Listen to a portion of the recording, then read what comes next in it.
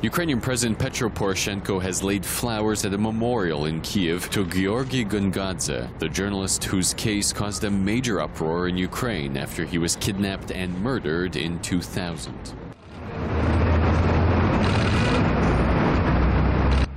Poroshenko stopped to defend his decision to grant special status to the Luhansk and Donetsk regions of eastern Ukraine. Critics say the move could create a frozen conflict zone.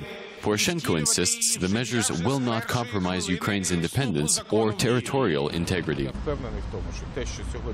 I am convinced that today we have achieved a situation where the peace process has not been derailed, that today I have no doubt that we have come closer to a situation where people in the east of Ukraine will stop dying, and that finally people living in Donetsk and Luhansk should have an opportunity to elect new authorities, and with those authorities we should find understanding and bring peace, calm and well-being. That's my path.